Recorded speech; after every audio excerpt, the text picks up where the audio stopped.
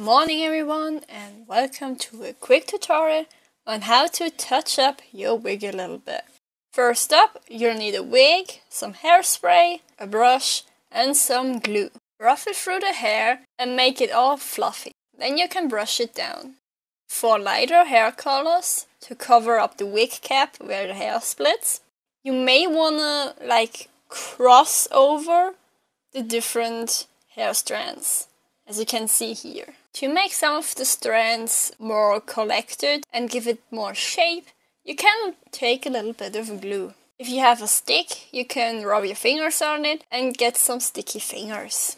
With those sticky fingers, you can now roll together single strands of hair and put them into place. Now for bigger hair parts, you may want to pin them down now for the next step, because now we're taking out the hairspray. Spray over the entire wig one good time. Let it rest and sink in and make another layer of hairspray. Put on a headband. That's it for this really quick tutorial. I hope it could help you to spice up your own wigs a little bit. And until next time, bye bye!